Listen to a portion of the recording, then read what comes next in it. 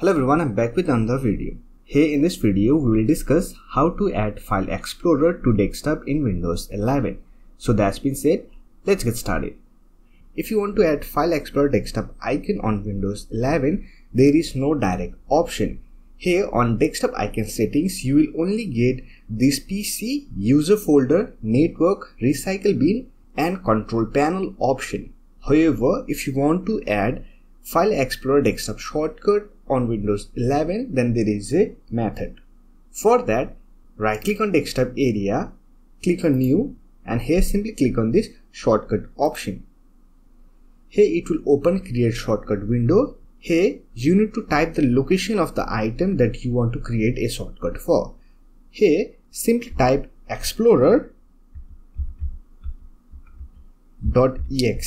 then click on next button. And here you have to name your shortcut. Simply name it as File Explorer.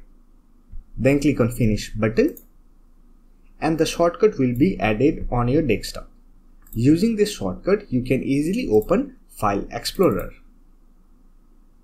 Now if you want to move this shortcut, then simply select the shortcut, drag it to the location where you want to move. So that's it. This is a quick tutorial on adding File Explorer on desktop in Windows 11. However, if you want to know how you can open file location using Explorer, then we made a video. So I'll put the video link in the I button or you will get the video link in the description box. That's it for this video. Hope this video was helpful to you. If you found this video helpful, don't forget to hit that like button and subscribe the channel for more videos like this. Bye for now. See you next video.